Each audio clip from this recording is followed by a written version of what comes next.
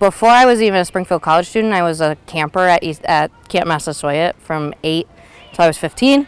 And then I worked here in high school, and then I decided to come to Springfield College.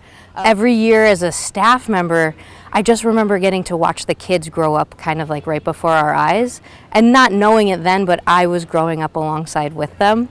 And all of that nurturing, and you know, we had to write lesson plans. I was a 17-year-old writing a lesson for 5-year-olds, and I mean, how cool is it that I've had to write lesson plans now for 15 more years and had such an early start to do that. Also, Camp Massasoit, those summers were some of the best summers of my life. Just being able to come and live in the townhouses with some of my best friends, to be able to go and work with the kids all day and then go hang out with some of your best friends in the world after work. There's just, like I said, I think those were the best summers of my life. So.